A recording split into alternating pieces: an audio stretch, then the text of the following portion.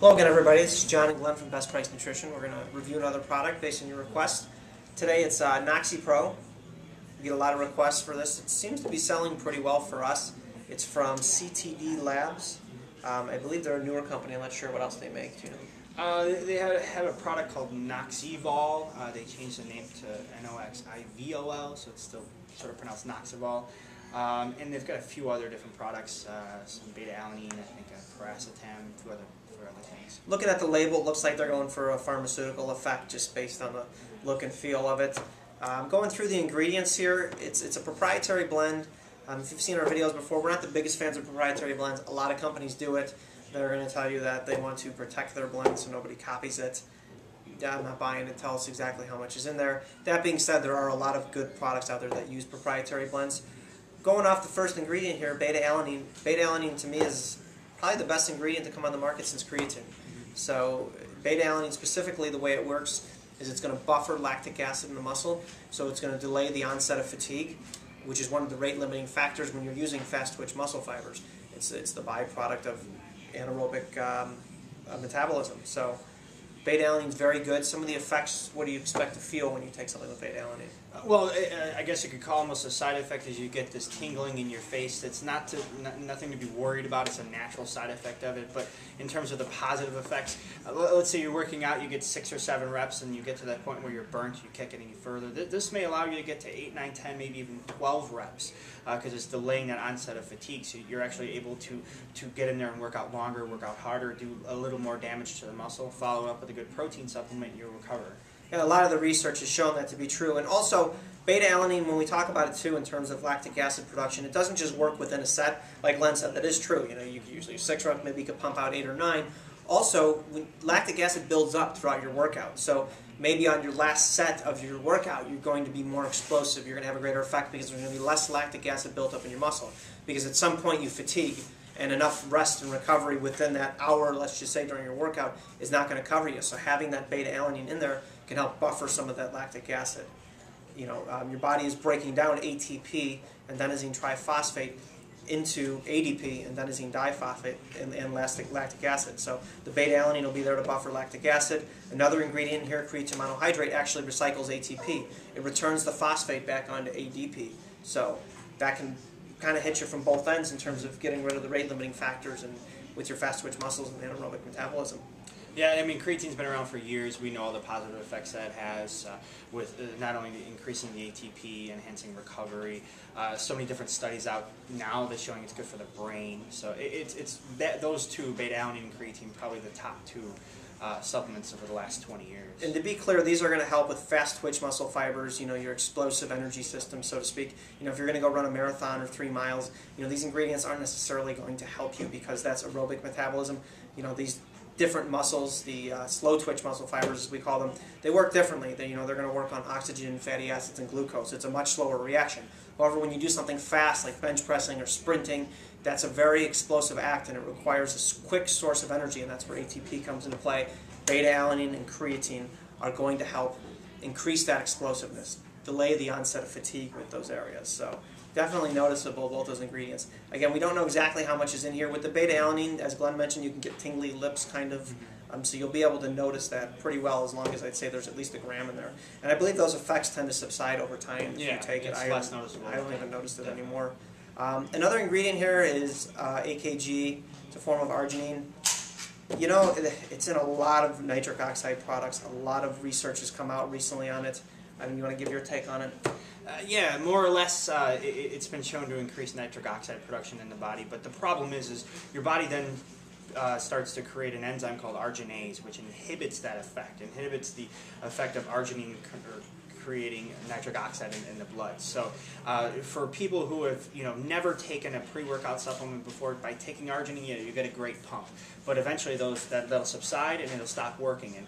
And that's sort of what we're all after, is getting that pump. Well, if you've taken arginine in the past, you're really not going to get that feeling like you did the first time you took it, which is something that it's not good. You know, it's one of those things that if you take it one time and it works great, but you're not going to get that feeling again. And that's because your body wants to control your blood pressure, and what we're doing with nitric oxide is you're actually dilating blood vessels. You're opening them up. You're decreasing peripheral resistance on them.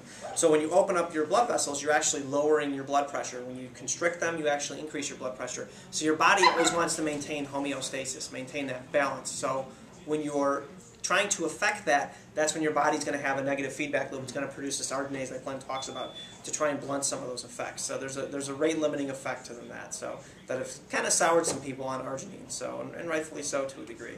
A few of the other ingredients in here include carbolin, which is a carbohydrate supplement. I assume that's in there to give a mild insulin spike to help uptake these ingredients. So it definitely makes sense that it's in here. They also put fibersol 2 in there, which is a form of fiber.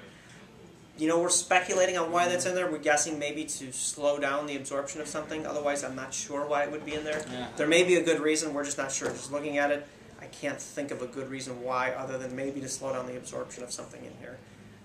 Next would be the stimulants. Caffeine. Great for energy production. Again, we don't know how much is in there because it's in a proprietary blend, but you know, caffeine is there for the energy. The feedback we get is that this supplement kicks quite a bit, so we assume there's a pretty healthy dosage of caffeine and other stimulants. Some of the other ones include theobromine, which is from chocolate. You want to cover the effects of theobromine? Yeah, again, it's a stimulant, a mild stimulant. It's very good at mood enhancement, brain support, increasing the serotonin production. Geranium? Geranium is just another mild stimulant, again, and it sort of mimics the effect of what epinephrine or adrenaline and dopamine have in the body. It's very, very popular right now as a stimulant. Evodiamine, I know that's been in a lot of stimulant products. What has your take been on that? You know, I don't know much about that ingredient because it's always at the end of the ingredient list. You know, it's not something that's, you know, really highly touted in these ingredients. So I'm familiar with it, but not too familiar. And the last ingredient is R-beta-methylphenylethylamine. More or less, that's just beta-PEA.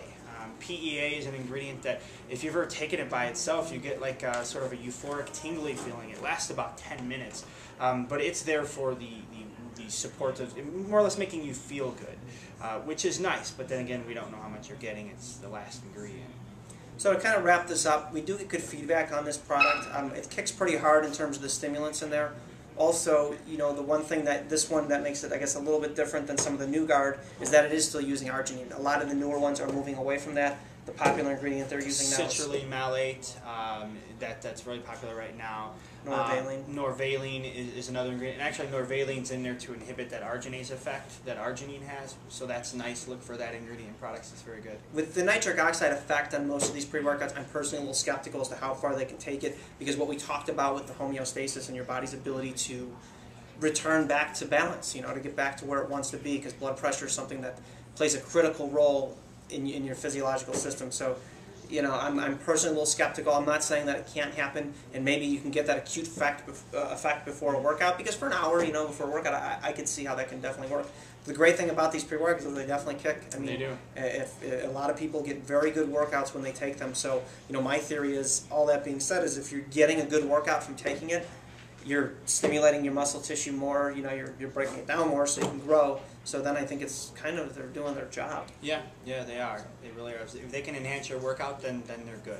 And as far as use, make sure that with anything with stimulants, we've mentioned this in other videos, it's always a good idea to kind of mix your dosage, maybe take it 3-4 times a week. Give yourself some days off so you don't get down regulation on your adrenal glands, which means you'll have to take more and more of it for it to be effective, because less and less receptors get affected by some of these stimulants. Now, there are some ingredients in here, creatine and beta-alanine specifically, that you do want to take every day to keep built up in your system. However, I'd recommend buying those separately. You can buy creatine monohydrate very cheap, beta-alanine as well. They're both cheap ingredients. They're great. They're phenomenal. They're probably the two best, you know, performance-enhancing supplements on the market. But I would buy those separate and use those for keeping yourself saturated. Exactly, muscle saturated with creatine and beta-alanine. So I hope this helps. If you have any other questions, please feel free to post them. We'll be more than happy to answer them for you. Thank you.